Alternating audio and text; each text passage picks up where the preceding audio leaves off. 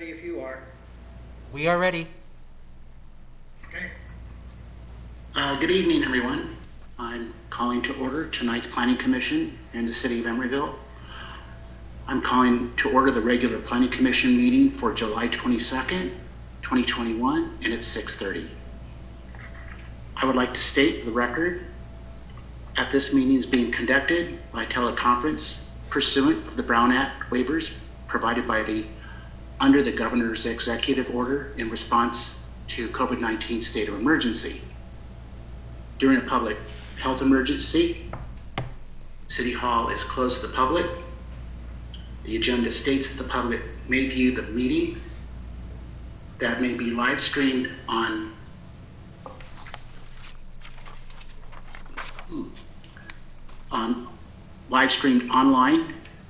and on ETV channel 27, and provide comments by submitting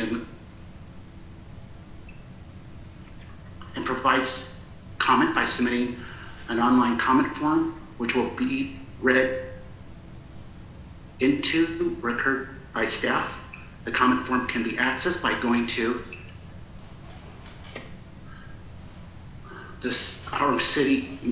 our main city of Emeryville website, www.emeryville.org, and navigating through the Planning Commission page. Once there, you'll see a link entitled Submit an Online Speaker Card.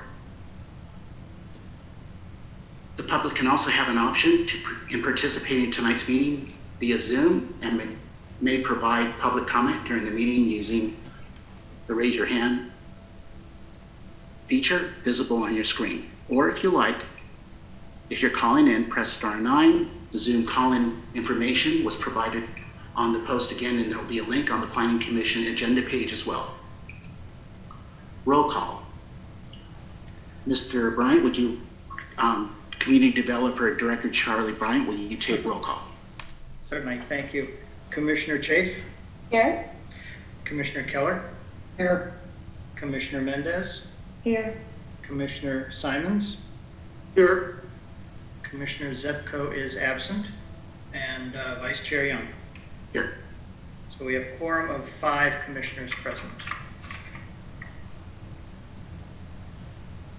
Now is the time for the public comment portion of this meeting. Anyone who wishes to make a comment related to the items not on the agenda should have begun submittal of their online speaker card. 3 minutes will be allotted. Vice Chair Young, we skipped number 3, the election.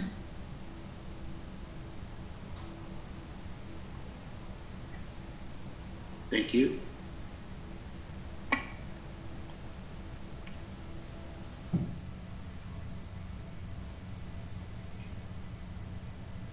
I'm sorry, I didn't have the election notes in front of me. 1 second, please.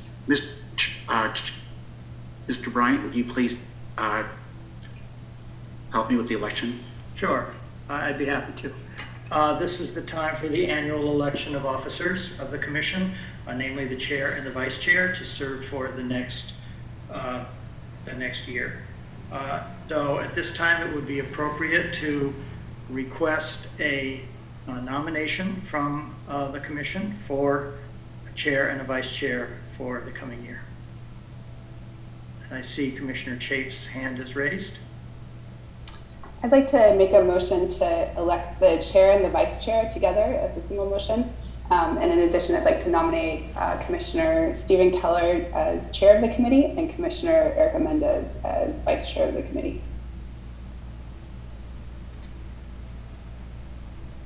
Is there a second for that motion? I'd like to second that motion. And are there any other nominations? Seeing none, Vice Chair Young, at this time it would be appropriate to ask for a roll call. Or any discussion. Or any discussion. Thank you, Christy. Is there any discussion from the group in regards to the selections that have been made? Let's take roll call.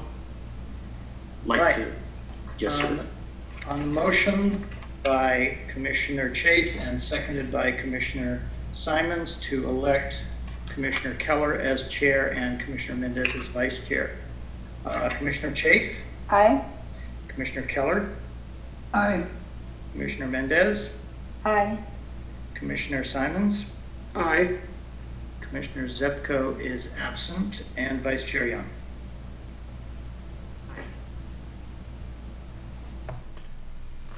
So at this point, it would be appropriate to turn the running of the meeting over to the new chair, Commissioner Keller. Okay. So, Alrighty. alrighty. Thank you. Then it will be time for me to thank you very much for having a situation where I could help the city of Emeryville for the period of time that I did.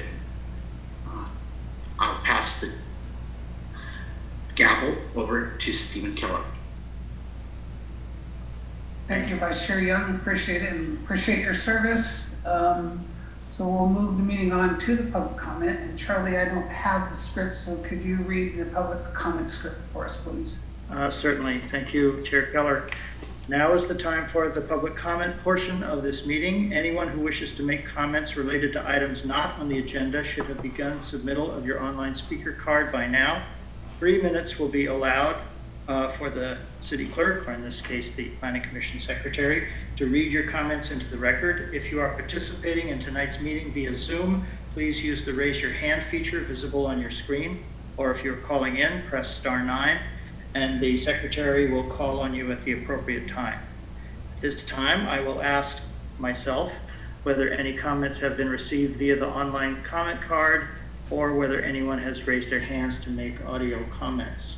And if you'll bear with me for a quick second, I will check my email. And I do not see any online comment cards. I also do not see any raised hands among the attendees. Give it maybe one more minute or so.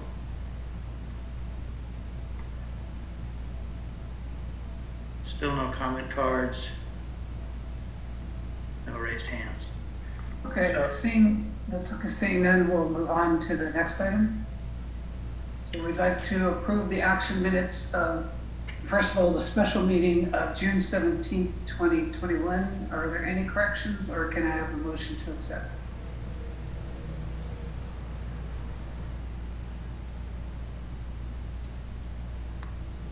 If there are no corrections, as I need a commissioner to make a motion and a second on those. I'll make the motion to approve. I'll second. All right, moved by Commissioner Mendez, Vice Chair Mendez, seconded by Commissioner Chafe. I have to reorder this. Let's see. Okay, Commissioner Chafe, Aye. Commissioner Simons, Aye. Commissioner Young, Aye. Commissioner Zepko is absent, Vice Chair Mendez, Aye. and Chair Keller. Aye. The minutes are approved. Thank you. Thank you. And moving on to 5.2, the approval of the minutes of our regular meeting of June 24th. Can I have corrections or a motion, please?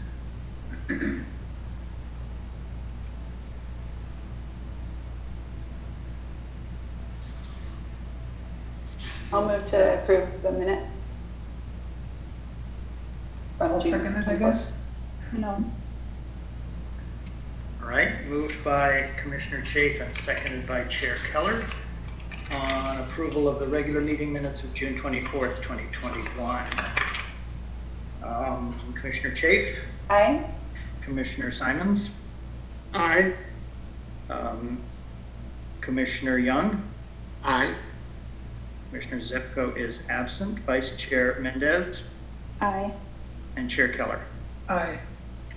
5 ayes, the minutes are approved. Thank you. Thank you. So we'll move on to the Community Development Director's report. Mr. Byrne, if we could have a report, please. Thank you, Chair Keller. The City Council has held 2 meetings since your last meeting, and those were on July 6th and July 20th. On July 6th, they held a study session on the proposal to demolish 2 residential units and replace them with 2 new units at 1270 64th Street, and they had a number of comments. The Planning Commission, as you may recall, previously held a study session on this project at your May 27th meeting, and the project is tentatively scheduled to come back to the Commission for a public hearing on September 23rd. The Council approved the first reading of an ordinance amending the planning regulations to prohibit crematories in Emeryville. As the Commission will recall, you recommended approval of this amendment at your May 27th meeting. Second reading of the ordinance was passed on July 20th, and it will take effect on August 19th. And then concerning the Art Center, when the Planning Director's report was given of action taken by the Planning Commission at your June 24th meeting, it was reported that the Commission had unanimously denied the proposed modifications to the Art Center project. The Council then voted to appeal this decision to themselves, and this appeal will be considered by the City Council in the coming months. On July 20th, the Council considered Planning Commission appointments. They interviewed candidates for the 2 openings on the Commission, and they appointed Al Dram and Jack Pizzoni to 3-year terms. Their appointments are effective on August 1st, so their first Planning Commission meeting will be on August 26th, at which time they will be sworn in by the City Clerk. The Council held a study session on Wareham's proposal to earn development bonus points for the Emery Station Overland project via the flexible community benefit by converting some of the live-work units in the adjacent Hollis Street building into below market rate or BMR unit. As the Commission knows, if this proposal is accepted by the Council, then the entire project will require City Council approval. But if it is not, then the project approval will be considered by the Planning Commission and would be appealable to the Council. The Council had a lengthy and detailed discussion about the various factors involved in converting these units into BMRs, but they did not reach a final conclusion about whether or not to agree to entertain Wareham's proposal. Therefore, a second City Council study session on a more detailed proposal that will be developed in the interim will be scheduled in the future. The Council amended its calendar of regular meetings to eliminate the August 31st and September 21st meetings and to add a new meeting on Monday, September 13th, starting at 5:30 p.m. Since the Council normally does not meet in August, this means that the next regular Council meeting will be on September 13th, followed by one on October 5th. The Council passed the first reading of a so-called REACH code ordinance, amending the building regulations to require new residential buildings to be all electric and to install solar panels in the so-called solar zone of the roof of buildings up to 10 stories. This ordinance is scheduled to come back to the Council for second reading on September 13th. And finally, the Council heard a presentation and approved the conceptual design of the proposed Level 4 and Level 5 traffic calming measures related to the Sherwin-Williams project on Horton, 45th, and 53rd Streets. And finally, I just would like to take this opportunity to express staff's appreciation to Commissioner Young for his years of service on the Planning Commission and to say that he will be missed. That concludes my report. I'd be happy to respond to any questions. Thank you, Director Bryant. Are there any questions from the Commission to Director Bryant on the report? Commissioner Chin? Just one question about the REACH code. So did you say that was for residential only? Well, yes, the REACH codes have been being considered by the Sustainability Committee, and then their recommendations are being passed along to the Council, and they have divided it up into a number of different items. So there's kind of a package of things that constitute the REACH codes. This particular ordinance to require 100% electric on all residential buildings is part of the package of proposals, but it's only one of them. It's not all of them. Thank you. Any other questions? So Charlie, on that REACH code, are they considering the fact that we're getting so many requests for lab buildings and the amount of energy they use and basically the need for natural gas in those buildings, or has there been any discussion on that? I believe there has, and that's a separate ordinance that would be coming forward in the future I don't believe that one has been finalized yet, and I believe that the concerns of the lab building owners and operators and tenants are being taken into consideration. Okay, very good, thank you. If there's no more questions, we'll move on to item 7. And that will be the disclosure of ex parte communication and identification of conflicts of interest. So have there been any ex parte communications from Commissioner Mendez? I did receive an email from the developer in the Longfellow. However, I did not engage in a meeting with him because I also have a conflict of interest, which is, should I state my conflict of interest now? Well, since it's the very next item on the agenda, I think it probably would be all right. What do you think, Christine? I'd be okay with that. Christine, okay with that? Sure. Okay, so Longfellow developers, they are a client of my employer. Therefore, they're a source of income to me. And I will have to be recusing myself from item 8.1. Thank you. And Christine, can I also ask if we received an email and an invitation to discuss anything with the developer, but we did not meet with them? Is it necessary to disclose an ex parte communication if we didn't actually meet with them? If you didn't communicate, it's not necessary to disclose, although, you know, a lot of public officials like to indicate that they did receive a communication. Okay. And so I believe that's what, you know, Commissioner Mendez has done here. But if you did not do any communicating on your end, then no, technically you do not have to disclose any communication. Okay, I think it's good just to be clear. So I did get an email from the developer. I emailed them back that I didn't have a need to meet with them. So I haven't had any other communication with them. Commissioner Chapin. Same situation for me. I received an email from the developer and I let them know I was not available to meet before the meeting today. I received an email as well. I received an email and I did not reply. Okay, very good. I think that's everybody. I believe Commissioner Young had something? He said he did. Oh, okay. I did. Go ahead. I just pretty much received an email from him as well, and I didn't respond either. Alrighty, very good. So any other conflicts of interest for anyone?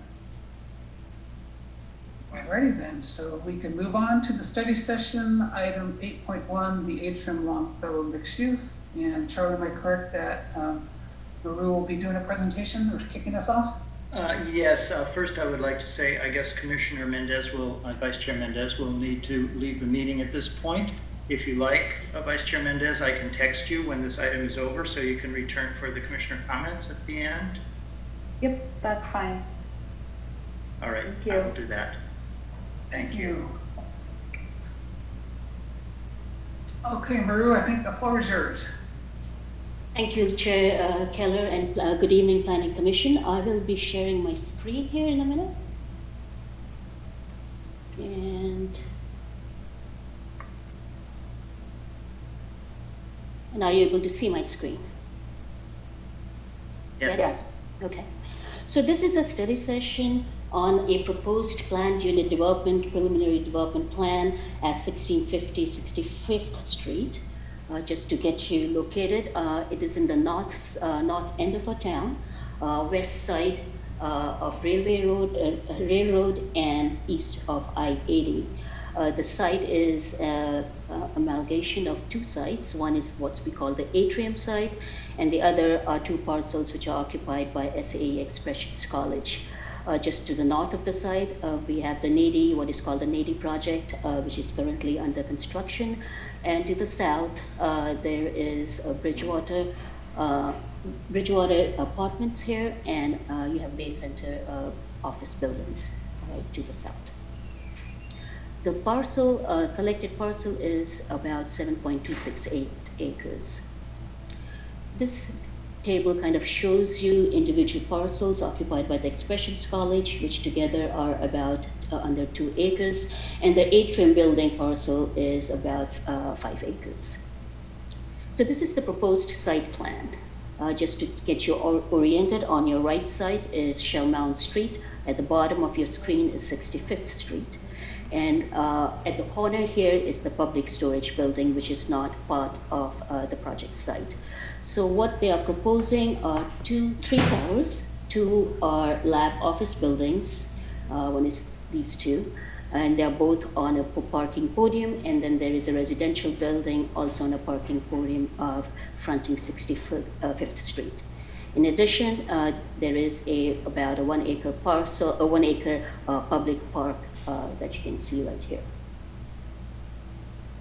So this kind of gives you a little bit more details in terms of how big these buildings are and how tall these buildings are. So the office lab building to the north is 203 feet. And the office building to the south is 223 feet, and they together accommodate around roughly under 750,000 square feet of lab space. The residential tower accommodates 144 units and is 185 feet. This is the circulation plan that they're proposing. So you can see that the primary entrance of the residential building is off 65th Street, as well as the entrance of the R&D building south also occurs here. The building to the north gets its primary entrance facing Shell Mound Street. The blue lines indicate vehicular circulation and where the parking garage will be accessed. The applicant is also proposing some unspecified amount of ground floor retail space in the residential building as well. This kind of gives you the perspective from the northwest of the 3 buildings. As you can see, the residential building is over 2 levels of parking, whereas the 2 lab buildings are over 5 levels of parking. And this is the elevation perspective looking to the southeast. Your packet has a number of other massing studies, and these are going to be shown by the applicant in their presentations. So in order to save time, I will not walk you through those massing studies. In terms of the open space that they're providing, like I mentioned, there is a public park, which is a little over 1 acre, as well as a bicycle pedestrian path along the western perimeter of the site, and that is about 26,000 square feet. In addition, the residential building has open space on its rooftop, a little under 3,000 square feet, and they also have about 8,000 square feet of open space on the podium of the residential building. For the employees, the major open space is provided on the podium, and that's about 52,000 square feet. So in terms of conformity to the general plan land use diagram classifies the site as a mixed use with residential, where 1 or more of a variety of residential and non-residential uses are allowed, including offices, retail, and hotels, as well as research and development. On larger sites, a mix of residential and non-residential uses is required, and larger site would include this site. The project is consistent by proposing office, R&D, as well as residential use. In addition, the general plan land use diagram also designates this location as an other park opportunity site, and this is implemented through the Parks and Recreation Strategic Plan, which calls for 1/2 public park at this location. What they're proposing is a 1.18 acre public park, as well as a bicycle and pedestrian path along the western perimeter, which is calculates to about a little over 1/2 acre. In terms of the planning regulations, the base zone is MUR, mixed use with residential, which also allows a variety of uses such as office, R&D, as well as multifamily residential uses. On the sites of 5 acres or more, the MUR district requires a mix of uses, one of which must be residential. The exact mix is not specified in our regulations and is to be determined by the Planning Commission and the City Council through the entitlement process. What they're proposing is an office and R&D building, which has, as I mentioned, is a little under 750,000 square feet and 144 residential units as major users. Well, in terms of the planned unit development process, on site greater than 5 acres, such as this one, any development proposal must be approved through a PUD procedure. And this is a two-step process consisting of a review of preliminary development plan, followed by one or more final development plans. As some of you might have known, that in the Sherwin-Williams, that was also a PUD PDP process, and they processed the 4 new buildings under one FDP, whereas in the Marketplace PUD, there were several FDPs for each individual building. So this really depends on the developer in terms of how they want to submit for their final development plans after their PUD and the PDP plan is approved. There are specific findings that to be made for the PDP approval as well as for the FDP approval, and these findings have been outlined in the staff report. And I'm not going to go through these PUD findings, but just simply say that the findings speak to consistency with the general plan, that the development proposal is a cohesive, integrated, well-planned development, that it is compatible with the neighborhood, that it includes adequate open space, parking, pedestrian walks, signs, and landscaping. Regarding conformity with the planning regulations, the residential densities. So what is allowed is 70 units per acre by right, which can be increased to 135 units per acre with bonus points. So this calculates for the site as 509 units as base and up to 981 units with a bonus. What they're proposing is 144 units, which calculates to 20 units per acre. So it is well within the allowed base residential density. FAR 3.0 is allowed by right, which can be increased to 6 with a bonus. What they are proposing is 3.044, which is rounded to 3. And so the FAR is also within the base FAR that is permitted. Height, what is allowed by base is 75 feet, and it can be increased to over 100 feet, which basically means unlimited height is allowed with bonus points. All 3 buildings are above 100 feet. Just to recall, 185 feet for the residential tower, 203 and 223 feet for the 2 non-residential buildings. So the project will require 100 bonus points for height. So in terms of bonus points, 50 points, the applicant are required to obtain the 50 points by providing 17% of the units to be affordable. So this calculates to 24 units. The regulations also further specify at what levels of affordability that they're required to provide, and these are 6 units at very low, 8 at low, and 10 at moderate income. In addition, because they're also proposing a non-residential development, the applicant will pay increased, and in this case, double the affordable housing impact fee for non-residential component of the project. The current fee for R&D is a little under $5, so what would apply here is a little under $10. So that equates to roughly $7.2 million if a building permit was issued today.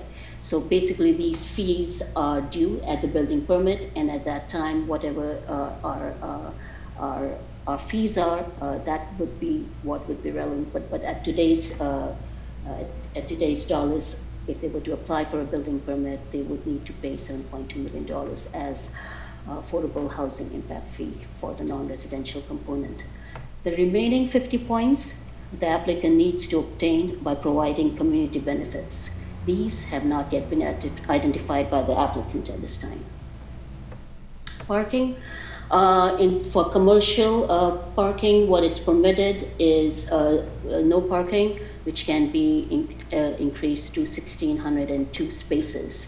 They are proposing 1,497 spaces for their commercial components, so it is within what is permitted by our code.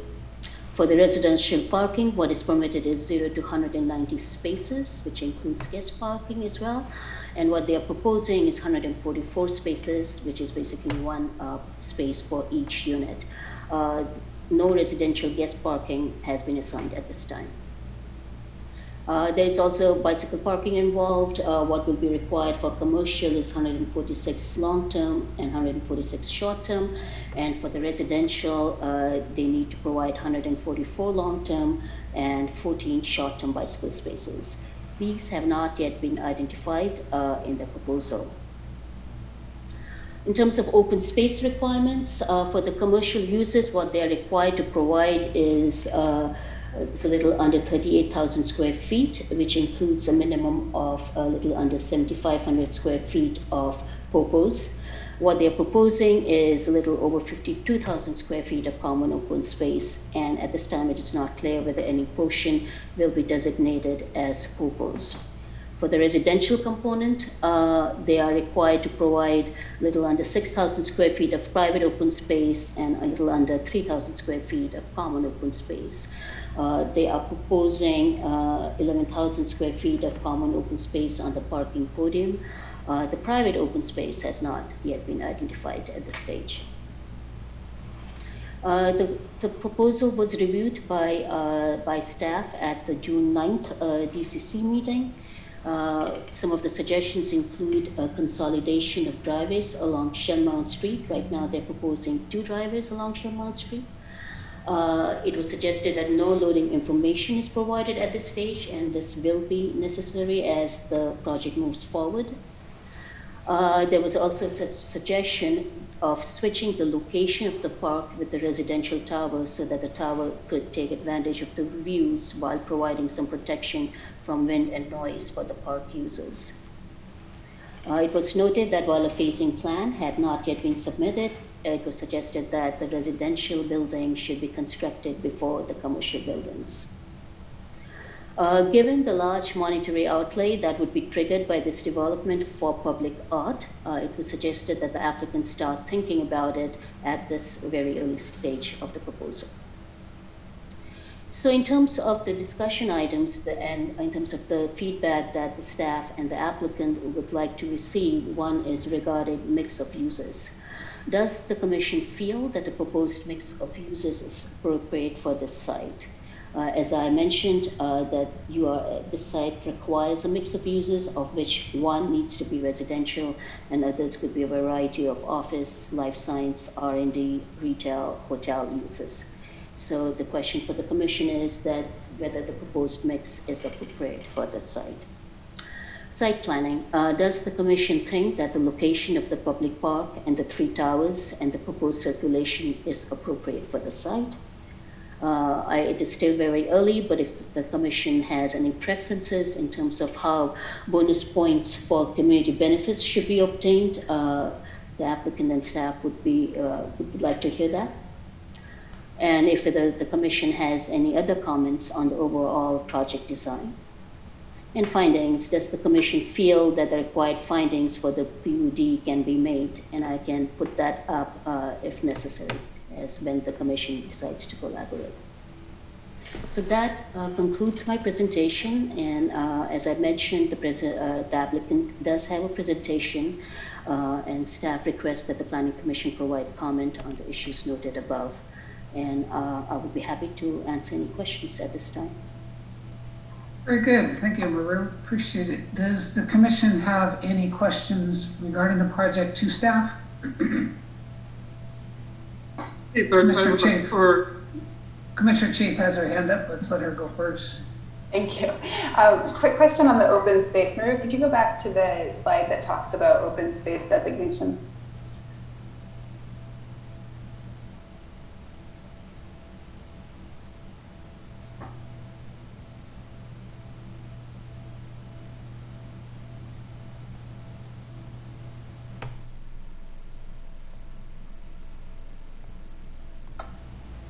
Sorry.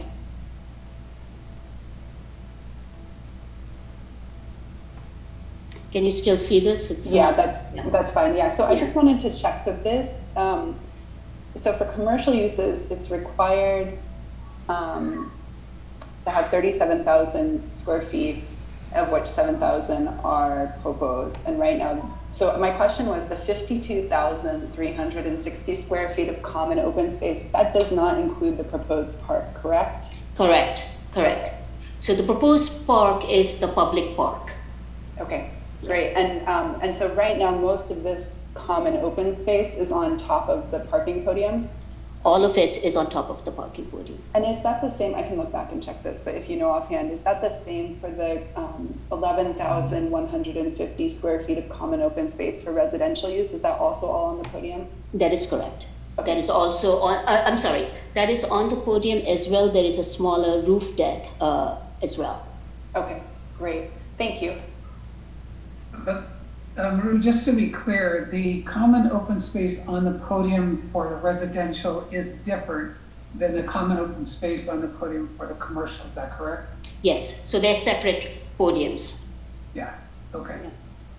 Commissioner Simons, do you have a question? No, I don't. I'm good. Thank you, Commissioner Keller. Okay. Anyone else have any questions? Okay, and at this time, we'll bring up the developer for their presentation. All right, if you'll bear with me for a moment, I have 5 people to elevate to the panelist level. Just have to do that for each of them. Let's see.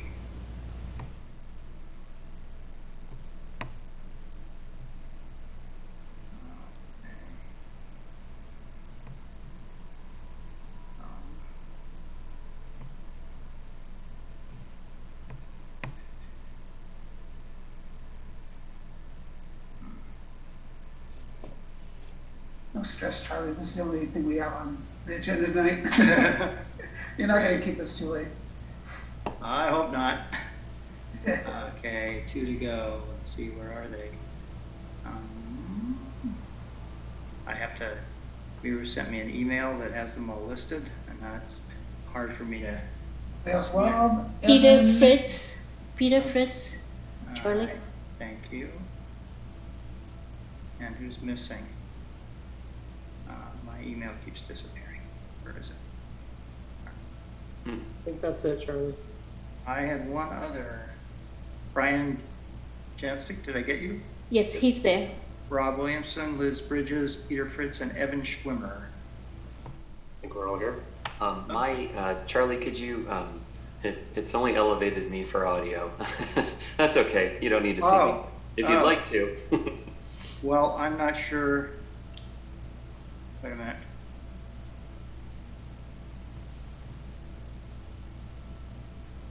I'm not sure why that would be the case. Actually, it doesn't show you on the panel, so hang on a minute. Let me see if I can fix that. I'm sure the commissioners are more interested in our content than what I look like, but no pressure. Oh, there you are. There you are. There you are. Sorry. Okay. You are way at the top. So you were hiding. You should be able to be seen now. There you go. Thank you. All right, we're all set. I think. Gentlemen, take away at your leisure, ladies and gentlemen. You can, whoever's presenting can, there you go, share your screen.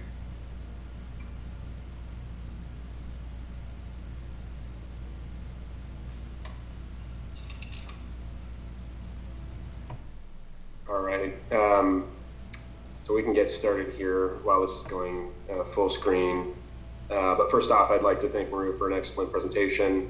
And also I wish the commissioners a good evening. Thank you for your time tonight. We're here to present our concept for what could be at 1650 65th Street and adjoining parcels. Just to kick things off with some introductions. My name is Evan Schwimmer, Managing Director for Longfellow Real Estate Partners with oversight of our presence in the Bay Area. And I'd like to introduce my colleague, Peter Fritz, who oversees our design, construction, and development team on the West Coast. Also pictured here, but not on the panel with us tonight, unfortunately, is Jennifer Kane, my colleague here who oversees our asset management resources in the Bay Area, who I'm pleased to say has been a contributing member of the Emeryville community for some time. I'd also like to introduce the leaders of our design team at HOK, including Brian Yenchik, Senior Principal and Global Director of Planning, as well as Rob Williamson, Principal and Regional Leader of HOK's Science and Technology Practice. Before we get into the rest of our presentation here, just to do a quick agenda, if we can just back up one slide. Peter and I will give you a little bit of background about Longfellow, which you just got a preview of a moment ago, and who we are. HOK will walk you through our proposal, and then we look forward to the Q&A and discussion following our presentation. We've put a lot of time and thought into this, but we've deliberately left a certain few items open for input from this commission and the community, and look forward to digging in with those into those with you all tonight. So moving on to the next slide here, thank you. Our Longfellow's mission here is to create spaces for new ideas at the end of the day.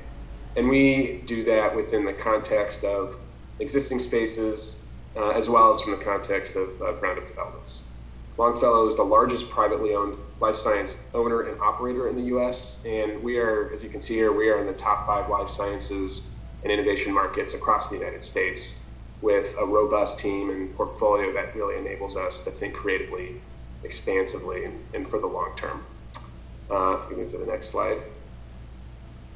Within the Bay Area, we have presence in 5 of the top life sciences and innovation communities in the region, including Palo Alto, Redwood City, San Mateo, San Francisco, and most recently in Emeryville. We've been trying to break into Emeryville for some time, and we're pleased to have finally established a presence that we hope to grow over the long term, regardless of the outcome of this particular proposal.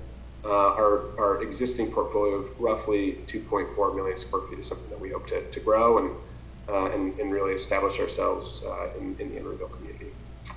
Next slide. Longfellow is a vertically integrated developer and operator of life sciences facilities, working in collaboration with cities, communities, and public and private institutions.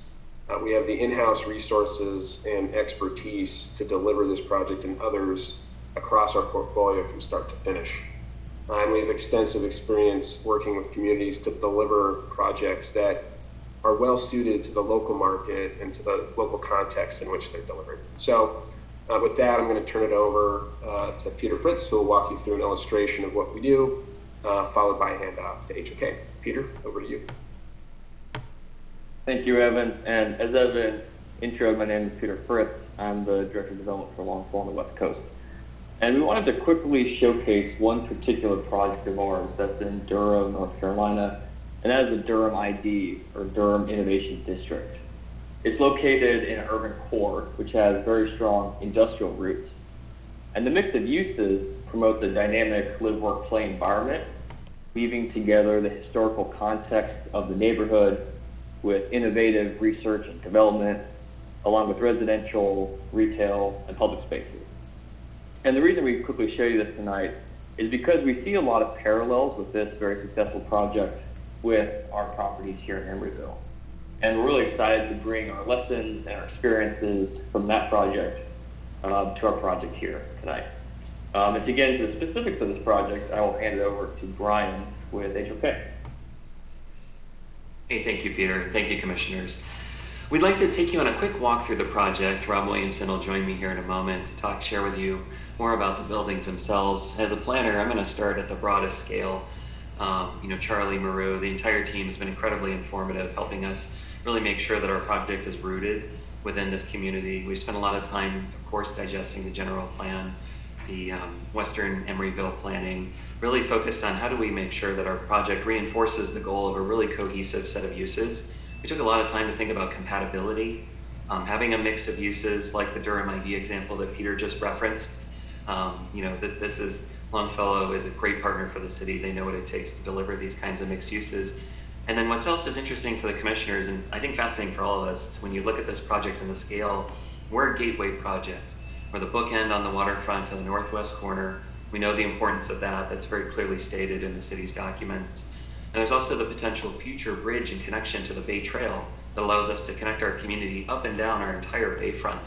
So those are the little green areas there. We think that open space is going to play a really critical role in our project. And as Commissioners Chafe and Keller have already asked about, open space comes in many different forms on our project, and I'll walk you through that. So cohesion is really important. Next is connectivity. We are blessed here in Emeryville, and certainly, at our site, we've got connections to, in pink, we've got AC transit stops. We've, of course, got the Emery-Go-Round that connects us to BART, Amtrak. I don't need to tell you that Emeryville's invested in transportation, as well as bike and ped lanes. And so our project can benefit from that, but more than just benefit, how do we reinforce? You'll see the positioning of our buildings in open space are really purposefully and intentionally set to ensure that as people are waiting to get on AC Transit or Emery-Go-Round, they're sitting in a park, in a shade structure, sheltered from the wind, under a tree. We'll walk you more through that, but we're going to definitely embrace the diversity of transportation modes and reinforce them wherever we can. We spent a lot of time walking around the site. It's an incredible property. I don't need to tell you about the views. We've actually, taken some photography at higher altitudes to really showcase that for the commissioners here later. We've got some existing trees along the streetscape. We want to make sure we take advantage of every opportunity. We also are very mindful that we have residents that are to our south and southeast. And we spend a lot of time thinking about how to be good neighbors, how to provide compatibility. And we'll provide more visuals to help everyone understand exactly what we mean by that and how we'll achieve it. As we now zoom into the site, we've kind of ghosted out the site just to kind of go one layer at a time. We start with the connections of the streets. We are incredibly, again, blessed to be on 65th, which of course is our transit street. It's our green street. We're at the terminus or the bookend of Christie Avenue, just barely shown at the bottom of the plan there, that connects us down to Powell and further. And then of course along Shell Mound, where we have our bike connections and pedestrian connections, as well as access up to the Ashby interchange. These connections really tell us a lot about where our driveways should be, where our front doors should be, and how we reinforce the city's Green Streets program and the PED bike routes. It's a tongue twister. The next goal, which we're going to linger on just for a moment here, is how do we enhance the open space network throughout Emeryville? We think that our project as a gateway project is really going to it's going to be critically important to the open space strategy for Emeryville and certainly for our project. I want to walk the commissioners through a couple of the statistics. I think that Maria already covered a lot of this, but the public park you can see in the kind of lightest green color there at the corner. We chose this position because this ensures that it will be in the sun throughout the entire day. It's important to be sheltered from the wind, which the Ashby ramp and the soil there, it's actually higher than our site, provides us wind shelter. This also ensures that we're in the sun. I don't know about you, but in the afternoons in Emeryville, the best chance of being warm is to be sheltered from the wind and in full sun. So this is how we achieve that with a public park. We also think that the open space in that position it's a stepping stone. It's a gateway to the future pedestrian bridge. You can kind of see in yellow there, up and over and eventually to the Bay Trail. I mean, imagine it's like this sort of landing mat for everyone going to and from the waterfront. We think projects like ours can really help reinforce these city goals. The Greenway along the Ashby exit, of course, is part of the city's bigger vision to connect sites like ours with a bike shared use path all the way up there to the north to Ashby. We're definitely delivering on that. So too did the project to our north. And then I'd like to walk through the numbers a little bit because the open space plays a really critical role, not just for our community and for our project, but also for the bonus. And so the public park that you're seeing there is 51,400 square feet. So it's a little over an acre and a quarter. That is nearly 30,000 square feet beyond the requirement. I think as the commissioners know, the Parks and Rec strategic plan called for a half-acre park at this location. It's commonly referred to as Site B. We'll work on the naming. So we're far exceeding that. And this really is the foundation for our community benefits. This is how we're achieving those bonus points associated with community benefits. The public open space in total, our requirement is about 15% of our site area, and we're at about 25% of our site area. So I don't mean to rattle off so many statistics. We can go through it more during Q&A. But long story short, our public park and our public open space requirements far exceed the city's goals. And it's going to really benefit the project and the community as well. On the next slide, these open spaces really anchor then our entrances to the project. Of course, Christie Avenue, the commissioners can see that driveway connection. The public park there then to the southwest corner in the sun allows you to get that gateway moment up and over the interstates. It's that threshold. This also positions residential adjacent to it. But when you look down Christie, you're not just staring into a building, you're actually looking into an open space. We think it's important that there's really an amazing experience at the end of Christie Avenue. This then places the residential onto a public park. We think that's really critical for mixed use. In our experience, we found that that's really important to ensure the residents have quality open space. And then the lab buildings, and my partner Rob Williamson will walk through here in a moment, then take up the remainder of the site to the north. All right, over to you, Rob. Thanks, Brian. Great intro. So just to walk you through some of the physical structures on the site and how we've assembled them here for the most optimal configuration. Really what we have in mind here is that live, work, play environment that's going to be critical to really activating this northwest corner of Emeryville. So I'll start with the residential tower. What we've identified here is two floors of podium parking. And that provides a parking space per residential unit, 144 units. Miru touched on the low-income units that will be provided as part of that project. The tower is a significant, in our minds, portion of the site at 25%. And to the north, we have the laboratory building that's going to anchor the commercial portion. So that's 5 stories of podium parking there. That provides us with enough parking to meet the market demand. And then above that, the high-rise laboratory buildings. And we've designed these using a configuration that we know is optimized for life science research. It's approximately 110 foot by 300 foot bar. And what we're showing here in this proposal is an 8-story building to the north with a 9-story building to the south. That's above the podium level. These buildings will touch the ground to provide entrance and activation at that plaza level and really connect them down to the public space at the lower portion as well as to the podium space above. And then they have the use of the podium space with great views to the west and to the east. Also connecting the 2 bar buildings is a bridge connector, which also acts as a windscreen. So it gives us a little bit more utility at the east side of the podium to where, if the late afternoon wind is blowing in from the west through the Golden Gate, we have an opportunity to create some nice outdoor space still for the occupants, despite the outdoor conditions. So, as Brian referred to earlier, circulation we knew is a key driver for how the site was configured. We took into account the entrances off of Shellmount and Christie as they connect or cross over some of the bike and greenways. We did try to minimize the impact of those. One of the considerations here with the laboratory building, there's a certain level of service and loading that's required. And what we've done here is used the podium level to recess a service and loading yard within the podium to where we can get the trucks off of the street coming in off of Shellmount, get them turned around into the loading area so they're not queuing, they're not impacting any of the traffic flow, and it minimizes the crossover impact with the bike and greenway. We've also created this interior circulation path that allows vehicles to get around the site and come out to Christie Avenue, not enter off of Christie Avenue, just to minimize that impact again. Seeing that 65th with its new bikeway is really going to be a primary connector for that pedestrian and vehicle traffic, especially as they come over the new ped bike bridge. We've provided a fire lane around the entire building for access, and that is part of why we need that northern service yard and entrance. So we do have 2 curb cuts coming off of Shellmount. We need to maintain that full perimeter access for that fire lane. And then at the park, you can see what we do want to do is activate the street with some of these public amenities. So we're showing a little kiosk down in the park that could be a mixed use, food vendor or some sort of a pop-up shop, as well as providing the opportunity for some ground level retail or other mixed use at the ground level of the residential tower.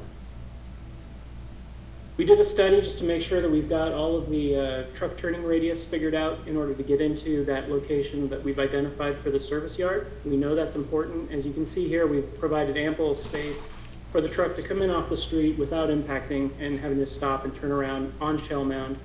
We think that'll be a benefit. And this road will serve a dual purpose of also bringing pedestrians between Shellmount and Christie and connecting them through the site so they're not circumnavigating around the public storage building. Here we give you an overview of what the site looks like, and you saw this in Mira's slides, so thank you for sharing those.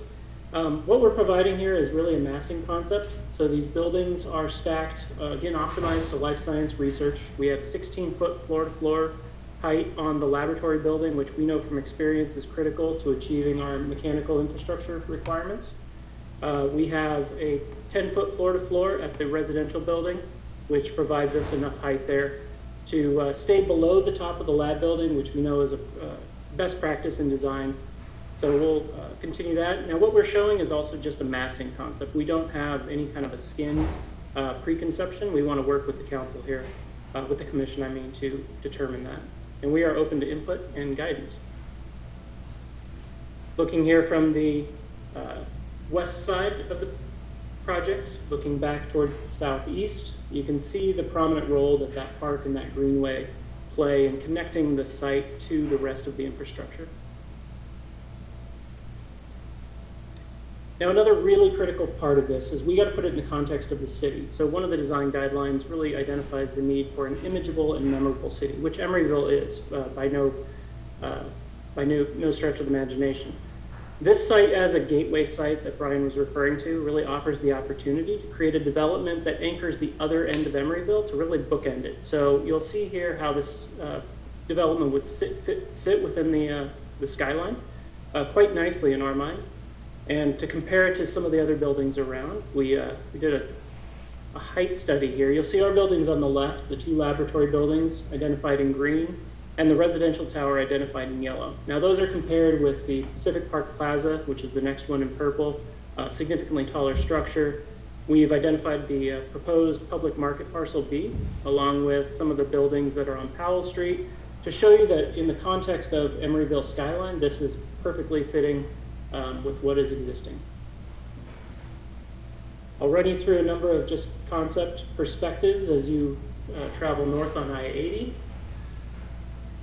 Traveling south on I-80, exiting at the Shell Mound and Ashby exit, crossing the pedestrian and bike bridge, traveling along 65th, traveling east past the development with the residential tower on the right and the laboratory buildings on the left, and this massive open space for the public, along with that proposed kiosk, some sort of a jewel box really sitting within the site.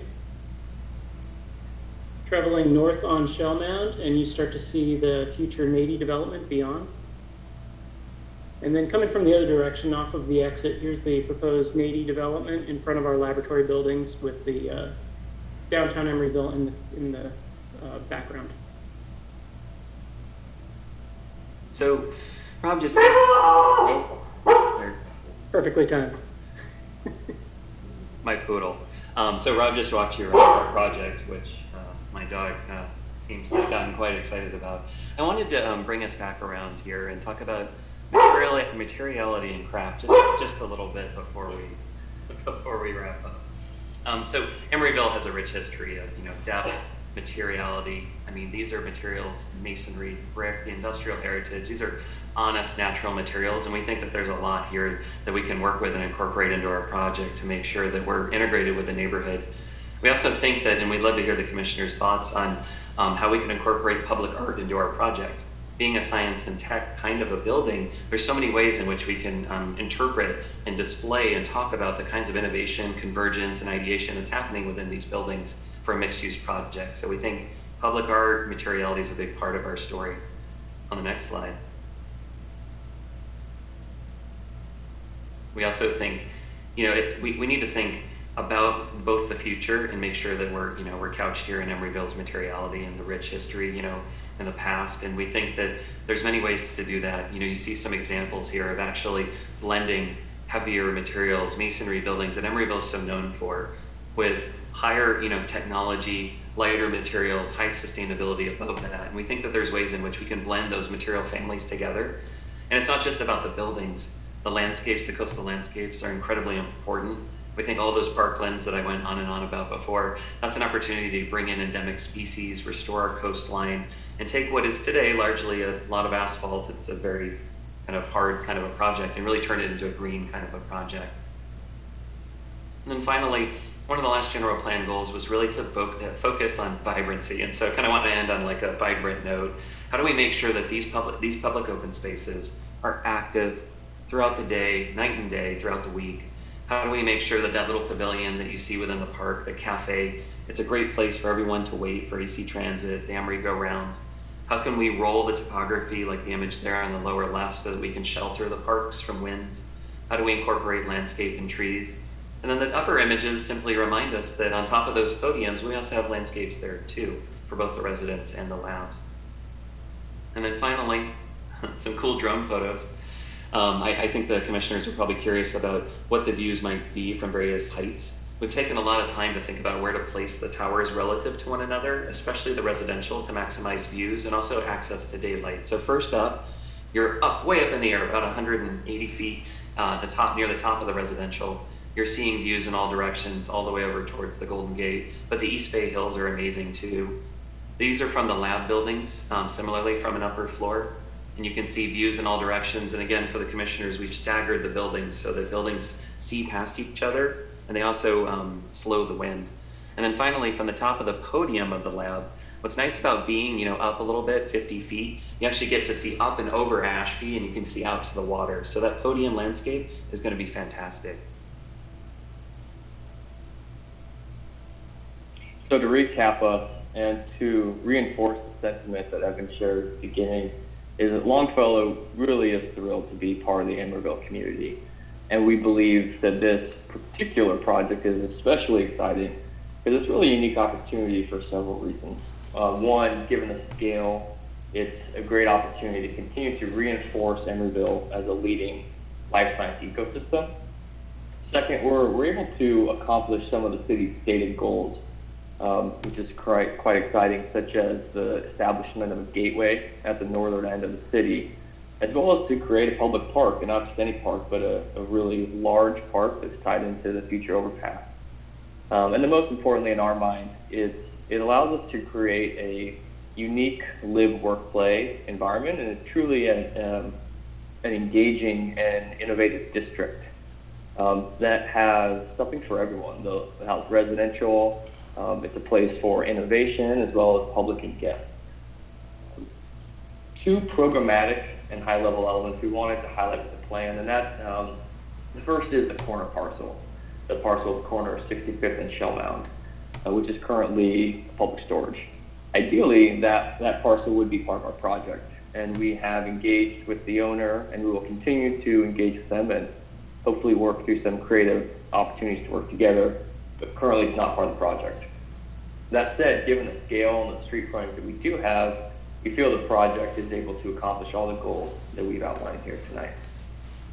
And second is residential. We really wanted to provide a meaningful amount of residential because there is a real need for housing and affordable housing at that in the Bay Area.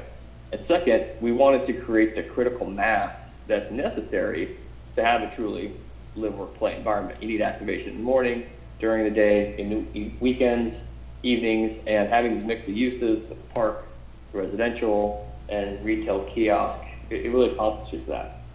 And we're accomplishing that through the proposed 144 units. Echoing again what Evan and Brian and Rob shared, we're looking for feedback on the program as well as feedback on the details of the buildings, what these buildings want to look like. We want to echo back to the historical context of the city, but also be forward-looking with the research and development that will be done here. So we look forward to your feedback. We want to thank staff for your assistance to get here tonight. We want to thank the commission in advance for your feedback and questions. And so with that, Charlie and Mira will hand it back to you.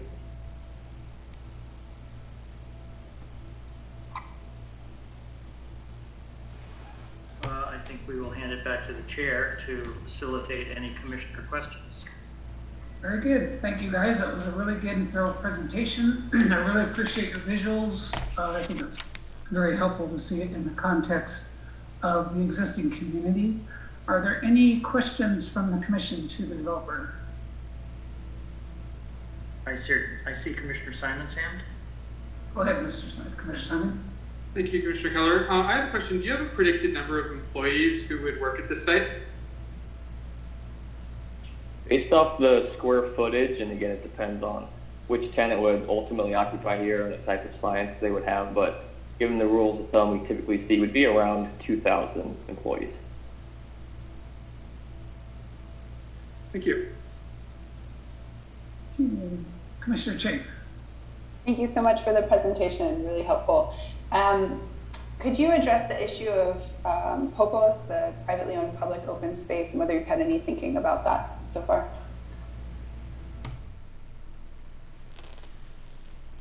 Yeah, certainly. So, we need to work with staff and the commission on recommendations, whether it's POPOS or what the mechanism is, but it's certainly intent that that public park, as well as the path going along the western edge of the site, is publicly accessible land. So we're open to suggestions in the city's recommendation on how to formalize that. Thank you. And then one other question. I really don't know the answer to this in general about Emeryville, but has there been an exploration of putting parking underground? I don't think I can think of any other examples in Emeryville where that's been done, so maybe it's just a no, but curious your thoughts on that. We very quickly looked at it and very quickly came to the answer is there's a very high water table being on the bay, as well as some environmental factors from previous uses. So underground parking is not feasible. Thank you. Okay, any other questions? So I just have one. In the plan I saw where you were having your delivery trucks illustrated stuff, have you given any thought to garbage recycling, composting handling on the site? Or is that still to be developed? We have, and we would want to consolidate all service in the same general vicinity. So between loading, unloading, garbage and delivery, we would identify those as one particular use that we'd want to separate out from passenger vehicles and daily travel, and also short-term loading and unloading if we're talking about Ubers, drop-offs, UPS vehicles, FedEx, that would be a separate use. So there is an intentional split between those two. And then there's also, you guys are looking at those services for the residential towers separate from the commercial? That's correct. Okay, and I just would ask that you look at trying to keep that in the building as much as possible. We have a lot of dumpsters that sit out on the street, the birds pick through it, but one blows it away. And so it's really kind of a pet peeve of mine that the garbage containers sit out. And so I'd like you to look as best you can at, but we can get into that into the comments section, but that was my question to you, that you are looking at that. You're after our own heart, Steve. Commissioner Keller. Okay, so if there are no more questions, what I'd like to do is open this to... Excuse me, Chair Keller. I believe Commissioner Young has his hand up. I'm sorry, I missed that. Commissioner Young, go ahead, please. Thank you very much. Let me raise down this. I wondered if there was any kind of reflection in terms of how you wanted to have that residential building next to the building, how close next to the lab, how close that might be, what's the distance that it follows. Are you thinking about, it's because about 25% of those units are really going to kind of face out in front of the lab, vice versa. Can you talk in those terms of how do you visualize that? Yeah, I can address that. So the separation here is a minimum of 40 feet. It's actually more separation than you'd get with a downtown high-rise residential. So if you imagine yourself being in a downtown environment, you'd be in a residential tower. Your separation from the laboratory building, which could be a downtown use as well, is going to be greater on this site. And that was considered. Thank you. Commissioner Chafe has a question, I believe. Sure, go ahead. Thank you. One more question. So you made reference collectively many times throughout the presentation to the potential bridge over the bike ped bridge over the freeway. What is your understanding of the timeline and probability of that actually being built, and how would any changes to the proposed design of that bridge influence your thinking about the site design? I could take the design side of that. I might defer to the city in terms of timing. Maybe you have better intel than we do from Caltrans and others. So Commissioner Chafe, and thankfully in each one of the scenarios that's being explored for the pedestrian bridge, they all kind of land back somewhere around 65th Street where it meets the waterfront. And so thankfully, so long as we position open space there to receive that future bridge design, which is, I think, still being developed, we're going to do a good service. So that's helpful for us. As to the timing of that bridge, I'll maybe defer back to Charlie or Maru. Maybe you know better than we do. I can address that briefly. I mean, I don't have a very precise answer to that. I will say this has been this has been a proposed project for many years. It is moving fairly rapidly towards completion. The lead on this project is actually the Alameda County Transportation Commission, ACTC, and there was a city council study session on this project. I believe it was in June, May or June, where they went through it. And what was reported, and the Public Works Department are the ones who are really spearheading it on behalf of the city, so I'm not really on the inside track on this, but I believe what was reported then is that it is entering the environmental review stage now. So they're starting to prepare an environmental document. Most likely that will be both a CEQA and a NEPA document. I'm not sure what kind of document it is, probably an EIR, I don't know. So, you know, that will take a year or so. And it's all involved, of course, with the Caltrans process for getting projects approved and then constructed. So, you know, I would best guess, I'd say probably 5 to 10 years, but it is moving forward. Okay, thank you. Last I had heard it was not funded yet, so that was part of the reason for my question. Oh, it's fun. Well, that's not entirely true. It's funded through Measure BB, I believe, but not completely. Apparently there is a big funding gap. So yes, there is additional funding that needs to be had. Concerning the design issue, I will say every iteration of this, or virtually every iteration of this project that I've ever seen, the interchange project, has had the pedestrian bicycle bridge landing at 65th, at the end of 65th Street. So I think it's a pretty good bet that that is most likely where the pet bike bridge will land. Thank you. Alrighty, thank you. So we have no more questions. I will now open it up to public comment. Charlie, if you could read our COVID script for us, I would appreciate that. Certainly. Now is the time for the public comment on this item. Anyone who wishes to make comments related to this item should have begun submittal of your online speaker card by now. 3 minutes will be allowed for the Planning Commission Secretary to read your comments into the record. If you are participating in tonight's meeting via Zoom, please use the raise your hand feature visible on your screen, or if you are calling in, press *9 and the Secretary will call on you at the appropriate time. At this time, I will ask myself whether any comments have been received via the online comment card and or whether anyone has raised their hand to make audio comments.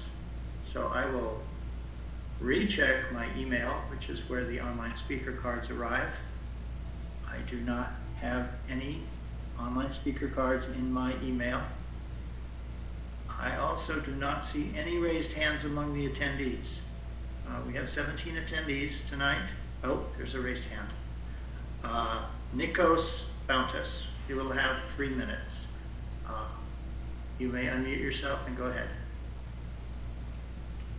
Hi, I'm a resident from the Bridgewater side, and I would like to understand what design consideration has been given from this project in terms of the light, shade that it will cause given the height to the Bridgewater community, given this is really a 4-story building. I can. Oh, well, Chair Keller, do you wish to ask the applicant to respond to the public comment?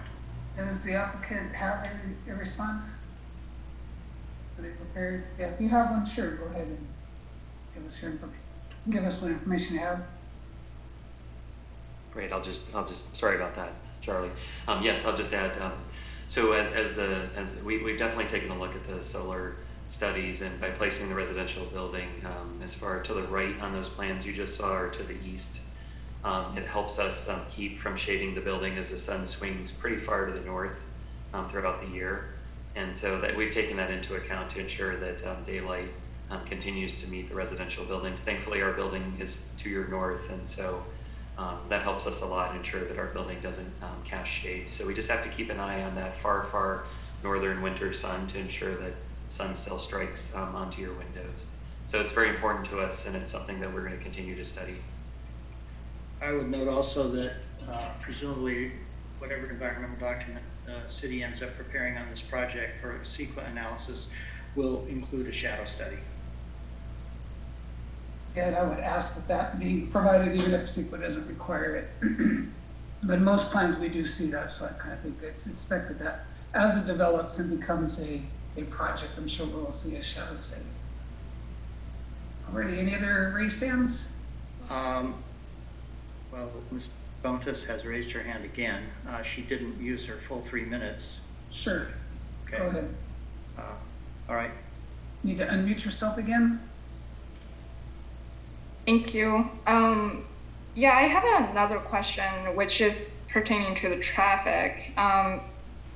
There is a train station next to, well, there is a train station, and when the train passes, it's already actually causing a lot of traffic at the intersection of the 65th Street. So if we're adding 2,000 employees to these labs research center, I guess we're just trying to understand what design consideration would be taken in terms of the additional traffic these workers may bring when they're leaving or going to the work at the same schedule.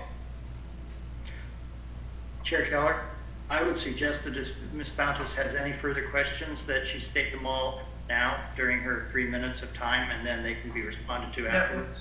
That would be appropriate. Is this your final question? Yeah, that's it for now. Okay, thank you.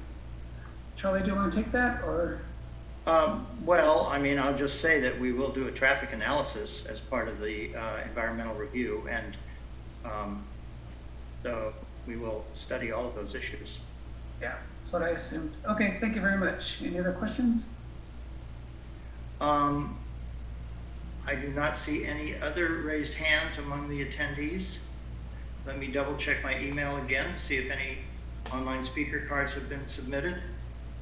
I do not see any online speaker cards, and I do not see any further raised hands among the attendees.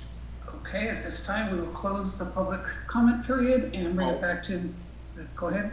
The city attorney has a raised hand though. I just wanted to clarify for the record, Charlie, can you confirm that this speaker submitted a written communication to the Planning Commission that was forwarded to them for their review prior to the meeting tonight? Oh, was that this speaker? Maybe. I believe it was. There was, Miru, do you know that? No, it was a different name, and it wasn't Miss Buntas. And I can just tell you the name right now.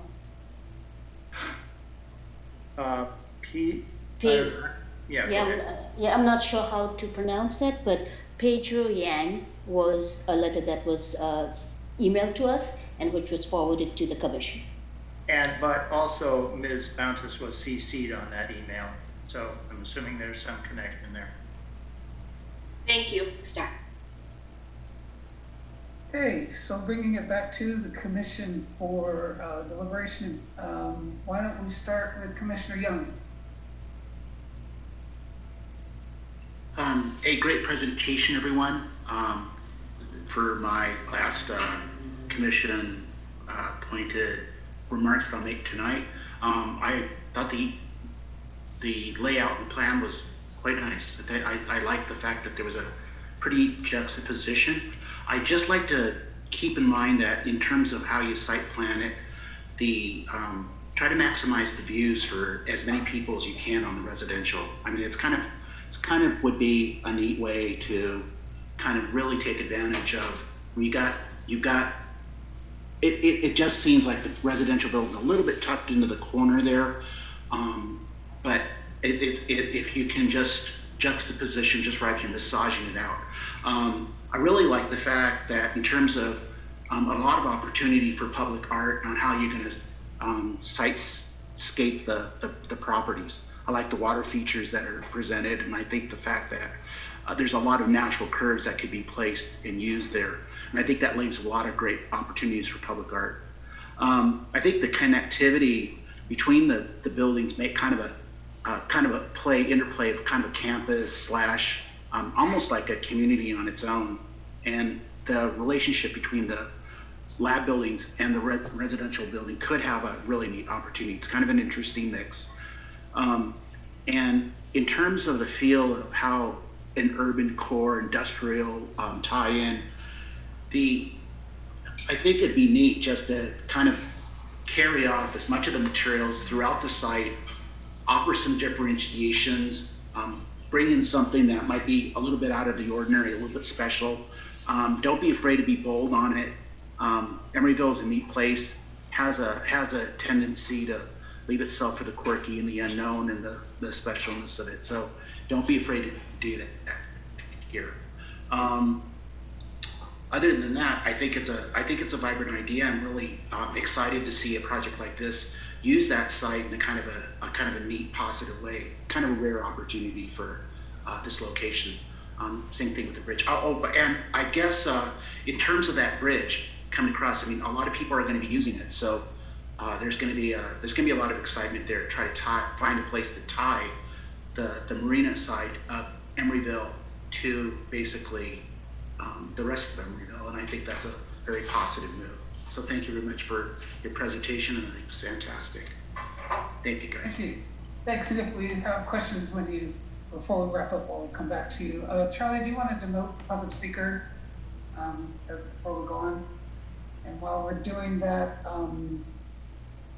Commissioner Chait, would you like to share your comments?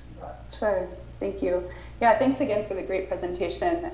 It's really exciting to see the plans for this part of Emeryville. And as someone who sits on the Parks and Rec Committee, the idea of having such a large new park is just thrilling, because most of our committee meetings is Recording stopped. Recording in progress. Okay. Sorry. Sorry about that. Back to recording. Most of our committee meetings are spent trying to eke out any tiny bit of park space that we can find around the city. So the possibility of having such a large park that's so well connected is amazing. I noted that there are some guidance passages about the type of amenities that are desired in the park, that are in the Parks and Rec strategic plan, and I think it would be great to reflect that in any future plans that go forward for the park. I've been thinking a lot about this idea from the staff presentation about switching the location of the park and the residential tower, and I do think that there could be some interesting benefits to that. So one is that the park right now is really close to the freeway, and people who are using the park don't have any possibility to reduce their exposure to air pollution, especially during traffic jams, which happen pretty much daily on that stretch. Whereas people who are inside their apartments do have the possibility. Now, obviously, people are going to be spending a lot of time in their apartments, so putting them closer to the traffic might be counterintuitive, but if they have the ability to be comfortable with windows closed and have air purification through HVAC and such, then it may actually make sense to have the apartments closer to the freeway and the park further away. I do also think that it would be really nice to have the park more visible from 65th and Shellmound, because it's an intersection that gets a lot of traffic right now, like pedestrian and bike traffic, and it looks like it's built to be even more in that direction. Like, we're encouraging more bike and ped traffic there. And so having something that's a bit more visible from that intersection could be really inviting and serve the surrounding communities even more. I'm slightly concerned about the wind tunnel effects between the buildings. I assume that's something that you all have thought about and designed for, but I'd just be interested to hear more about that in future presentations, because especially with a lot of the open space being up a bit, just from experience going on the new space that's up a bit near the train bridge, the pedestrian bridge over the train tracks, it can get really windy there, and that's just, I think it's on the 3rd story officially. And so if you have things that are up even higher than that and really close to the bay, wouldn't want to exacerbate it at all with a wind tunnel effect. Let's see. be very interested to see the pedestrian circulation plan in the future and the ideas for bike parking. I think in general, my main concern right now is about parking and about the idea that as you pass by this proposed development that you'd be basically seeing, I think it's 5 levels of parking on 2 of the buildings. And that, first of all, doesn't feel right for a direction for Emeryville to go forward, just having that much parking built into all of the buildings. And secondly, it's not a very inviting experience. So I think there would be some creative things to do around green walls or public art, but I think reducing the parking as much as possible would be a key priority for me. And so I'd be interested to hear any reflections that the development team has on potentials for reducing parking. One other question I have actually, and I don't know if this has been addressed, is the idea of moving parking into a separate structure and then somehow consolidating the buildings a little bit. I'm guessing it was a very thoughtful decision to put the parking where it is now, but I'd be interested to hear more about other alternatives that were considered. I'll stop there. Thanks, Chair. You don't have to stop me. Come back to you if you get any more questions. Okay, Commissioner Simons. Okay, excellent. Thank you so much, Chair Keller. Thank you so much, city staff, and thank you to the developer for giving really, really complete presentations. I'm very excited to do something with this site. I love that it's right on the bay, and I love that it's one of the most, I think, well-developed, just exciting parts of Emeryville. So I guess I'll just run down the list of questions that we got from staff here. You know, I think obviously, so first question, clearly this is the mix of use that are laid out in our requirements. I'm a little concerned about the jobs housing imbalance, like Commissioner Chafe mentioned. It appears to be about 10 to 1 jobs to housing. And, you know, I'd much rather have everybody who's working in your nice biotech building get a chance to live in our city. I think it's a great place to live, and it's important to me that we make this city as accessible as possible. So continuing to throw that more out of whack, I'm not too happy about. But obviously there's many other reasons why this is happening, and it's not only a problem here. I think around the site planning, I think balancing getting away from the bay with the light is a tricky decision. I go to the marina with my dog pretty much 5 nights a week, and it's exhausting to be out there in the wind. I think potentially switching the park location might make it much more actually usable and a place people would really want to be. And also take you away from the noise. And I know that freeway noise is really exhausting and not very pleasant to be around. On the bonus points, I don't have any strong feelings about that, so I'd love to hear from other commissioners. One concern is around the project design is the park next to this great wall. I'd love to see some really creative ideas about how we figure out how to make that happen and have it look nice. I know that's a challenge with so many stories of parking, which I guess I would prefer to get rid of. But if we can't, I'd love to see some really creative art to make that happen. And I think those are all of my comments. Thank you so much. Thank you, Commissioner Simons. I guess because Commissioner Mendez isn't here, I'm the last person. So I'd just like to thank you and staff for the work you've done. As a first run of just massing and sizing it, etc., I think you guys have really come up with one of the best projects. I'm into my 3rd term as a planning commissioner. This is one of the best projects that has come to us at this phase. I am really surprised and elated to what you're showing us, and I think if you keep moving forward on this trajectory, you guys will have a very, very good project. I would like us to get a better picture on all the open space, rooftops, podiums, and etc. when you come back. I would like for you guys to provide us with your details of being in accordance with the city design guidelines. That's often an aspect that gets missed in these conversations at this phase. So when you come back, kind of clarify all of your materials, landscape, hardscape, sidewalk widths, kind of give us all the details. I know this is too early, but this is just, now that we've lost a commissioner who was very, very adamant on design guidelines, I'm trying to pick up that mantle from her.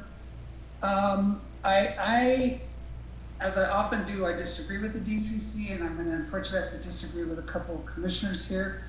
They don't have the luxury of the view that I have of this location. I'm actually sitting there looking at it from 300 feet right now.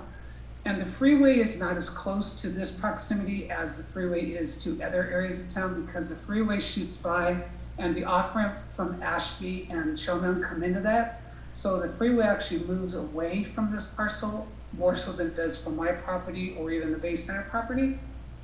So and it is a berm, there is a berm there. And so I think with the planning that they have, they're going to drop that down so the wind should not be as a problem. The wind is always going to be a problem in Emeryville. Every time we do a walk, we walk from San Pablo into here, and we walk across the railroad tracks, the wind increases exponentially. So we're going to have to live with wind. The thing I like is I have opening windows in my apartment, and I've used them often. So I think people in a residential building should have the option of not having conditioned or filtered air, but have fresh outside air. And for more importantly to me is how this park connects to the Greenway path. We get a bigger park with that park adjoining the Greenway that goes around the building and wraps around between the main site and this. So we get a bigger park along with this. I also think, as they said, by moving the tower where it is, it will have less impact on the apartments across the street because they're moving out of the shadow area. So I think overall, all things considered, the way it's positioned works better for the city and I think for residents and occupants within the building. I was probably the most vocal opponent against the 65th Street Bridge when it was designed and put in this location. I think it's the wrong location. I think it needs to be closer to Denny's and not quite to Powell Street, but more where the towers are, because that's where the people are. I lost that battle. I had to accept that this is where the city has decided to put this bridge, and I think this project is going to help make that bridge more viable. We're going to have more residents in the area. It's going to be a destination with the park there. So it makes that bridge a lot more palatable for me than it has been in the past years. So I like that. I think your mix of uses is appropriate. I definitely agree with Commissioner Simons that we do have a jobs balance problem. But it is not this project's problem to solve. And I think a 16-story tower with 144 units goes a long way to bringing residential in there. I know that as a city, residential units cost more than they bring in than opposed to businesses. So we have to look at it as a financial standpoint as well. So I think this is a good balance. I'm actually impressed that you guys are seriously considering ground floor active space. Nowadays, people are looking for reasons to pull that out. So if you can find something to do with that space, I'm really pleased that you're doing something with that. I think the kiosk in the park is definitely a keeper, even if you eventually take it out of the housing.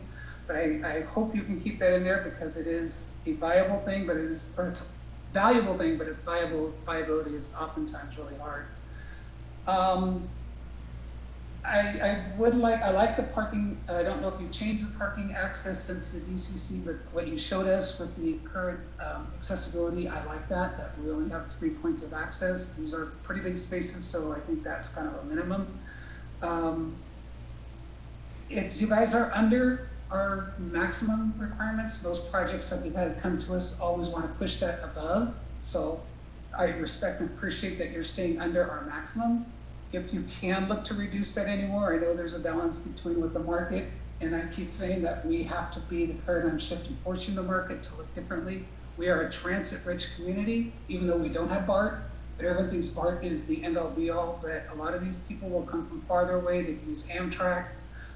So we have a lot of viable options. So if you could just look at maybe throwing us a carrot, and giving us a little less, that would be very appreciated. And on that same tone, I would like to see a very creative and substantial transit development management plan from you guys, what you're going to encourage your residents and your employees at the building to use. So please give us a very robust TDM.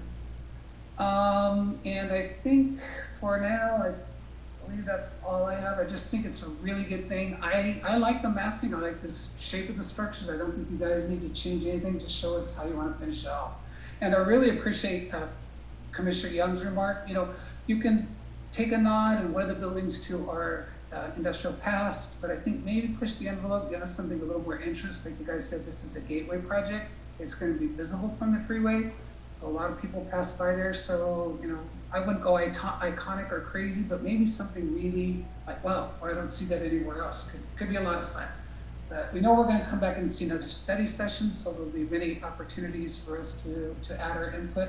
But I think you guys have done a very, very good job. And I think for Longfellow's to bring in a company like HOK to do this, I mean, that's really a top-notch firm to do this. So we're really going to, I think, get a stellar billing out of this. So thank you very much. And I'd like to ask the commissioners if they have any further questions or comments at this time.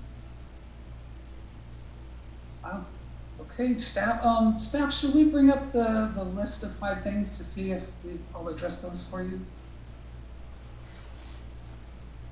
Or do you feel that we answered those? Miro, can you bring the questions up, please? Sure.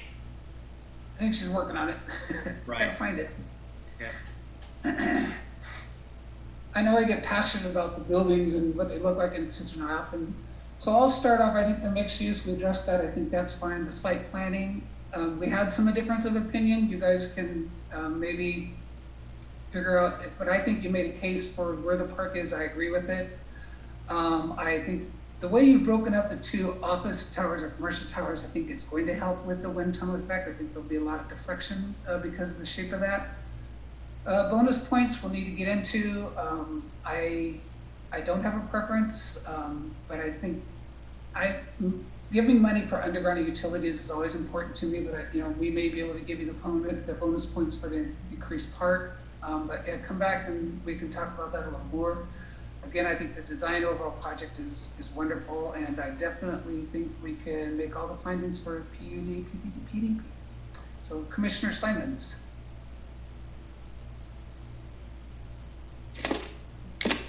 Okay, yeah. So I think I addressed this in my comments initially, so I am good. Thank you. Okay. Commissioner Chafe. Yeah, I don't think I have any further comments. I agree with what you said, Commissioner Keller or Chair Keller. I'm just trying to see if there's anything else I want to add. No, I think just the one last thing on the park is that Christie Park has become a real favorite, and it's become a really iconic park for Emeryville. Like, people know the whale park. And so that's something that I would just urge you to keep in mind. If there's some sort of real unique draw that you can bring into the design of the park, I think that will help put it on the map in a good way, especially with the connectivity to the bridge. I'm good. I love that idea. I think that's a very good idea. I definitely agree with that. Commissioner Young. I like the project a lot. I think a couple places on bonus points would be on the opposite side of where that bridge that you guys are taking the people to, you know, basically residents or the public out to the other side. Maybe something to be a node there, something really special that might be characteristic of something exciting that when you cross the bridge to the other side, it's kind of neat. Maybe a platform on the bridge itself, that the platform might be a place where possibly public art could be on, but if not public art, maybe some kind of a special viewing thing. And yes, the freeway, we're stuck with it, and it's loud and it's obnoxious, but you know, we got, you know, there's people who love trains, there's people who love cars, and you know, maybe there's some of that. And then I wanted to kind of like touch a little bit on how to think about the retail areas as well. I think it's brilliant to have a node out in the middle of an area that acts as a retail spot. It gives an opportunity for someone to have a really serious opening there. I think also the long stretch of parking that would be, well, I guess it's perpendicular what would have been considered as the current proposal for the parking area. I think that's kind of neat too, and I think there's with that street coming around, the new roadway that's coming around that corner, making it kind of an opportunity for someone to actually have some, possibly a store, possibly something, you know, make a couple shops or something. That would be an opportunity that'd be really neat. And I think too that the overall design idea is really neat. HOK has been around since I was a kid. I've watched that company do things as at projects around the world, and I think I hand it to you guys to really continue to be a model. Be brave. Don't necessarily hold back. I think Commissioner Keller, I think there's a lot of things that I can identify with him in a lot of ways, and one of them is the fact that we live in an exciting place. This is a neat place. So don't be afraid to make this gateway be a gateway. If that's what you're doing, go for it. Don't let it hold back. Thank you, guys. Thank you, Commissioner Young. I think we've gone through everybody. Staff, is there anything else you need from us? Commissioner Keller, if I may, I just would like to add a comment which Commissioner Chafe made me think of. She mentioned Christie Park, which is part of the Marketplace PUD. And I would say that in most occasions where we have a large public park that is part of a development project, especially PUD, we typically have a separate community process just around the design of the park. We did that for Christie Park, we did that for the Sherwin-Williams Park. So I would imagine that in the future, as this project gets farther along, we will have some kind of a public process just around the design of this park. So I just wanted to mention that. That'd be awesome. I think that'd be a very good idea. How about the project team? Any clarifications you guys need?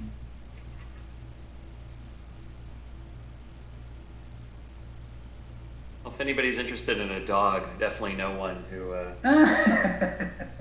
No, I don't think we have any questions. Thank you so much. All righty. Well, with that, Just to say that we do appreciate all the input here and the dialogue. It is really helpful to hear from the commission. And thank you for your time tonight. Again, very much appreciated, and looking forward to more of it. great. Well, the next study session, a little bit more details. Plant palette would also be helpful. We really don't have a landscape person on our midst anymore, so we got to kind of keep mindful of that as well. So you have to follow the Bay Area, Bay-friendly guidelines for plantings and stuff, I'm sure. But an example of the palettes and what you're envisioning for the next study session would be also helpful. So otherwise, great job, staff, great job, team, and we look forward to having you back soon. On that note, I will close this item and move on to Planning Commissioner comments. If you'd like to bring back Commissioner Mendez, Charlie. Thank you. I have sent her a text, so she should be rejoining us shortly.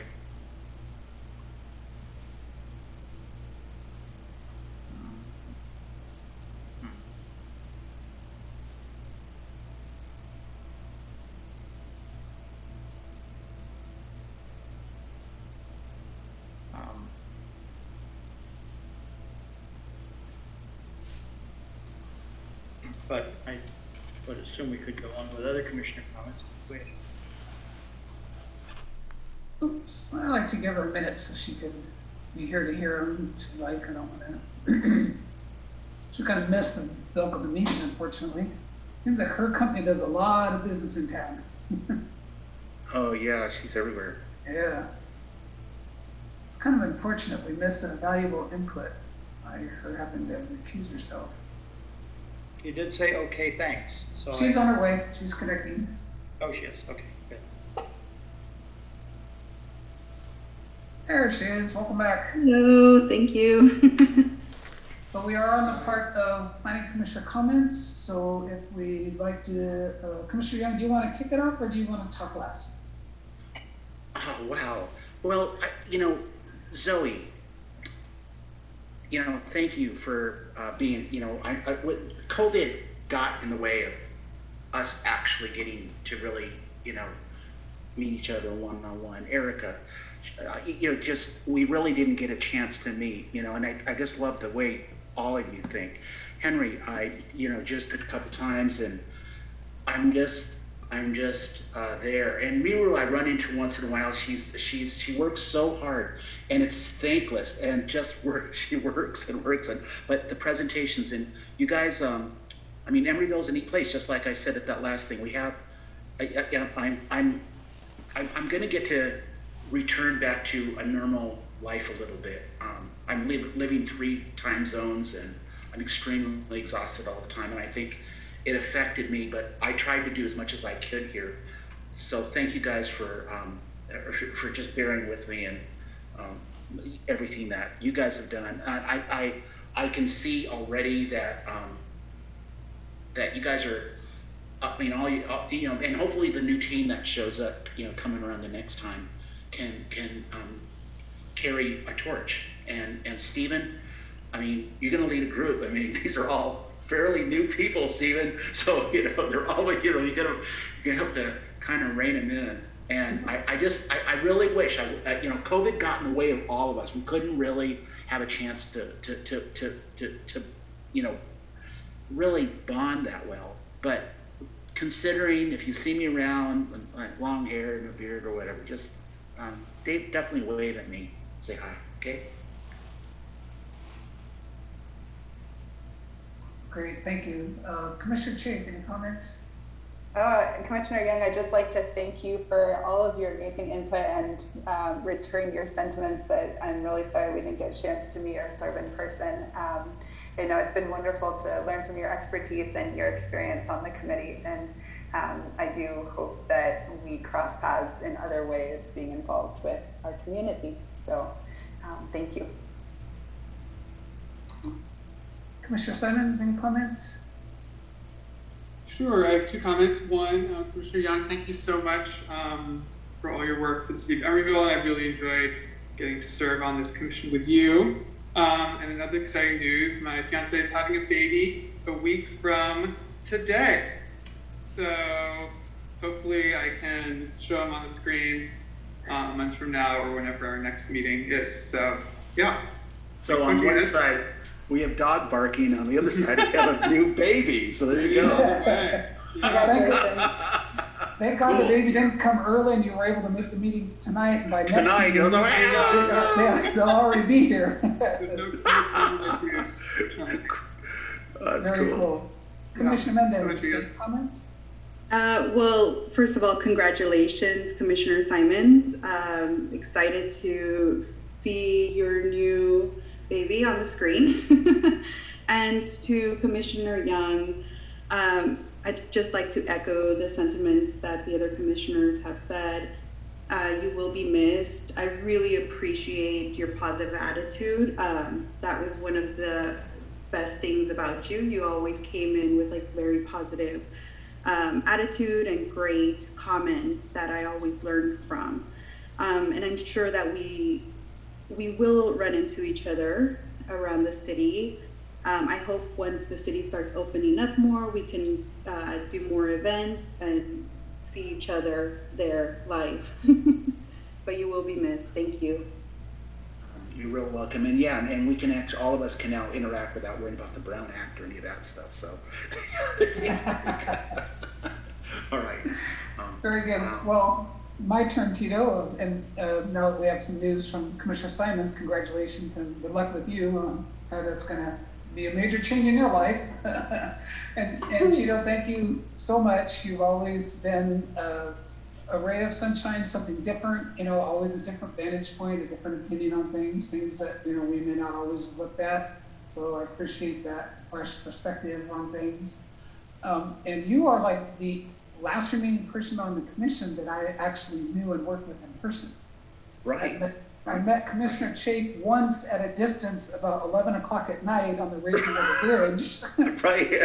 But I have never worked in person with any of these people other than you. And so it is going to be a new and different world out here. But you will be missed, but know you are appreciated. And Thank you, guys. I'm hoping you will get some rest. I know you're working really hard and all over the place. So maybe not having commission meetings will give you an opportunity to rest.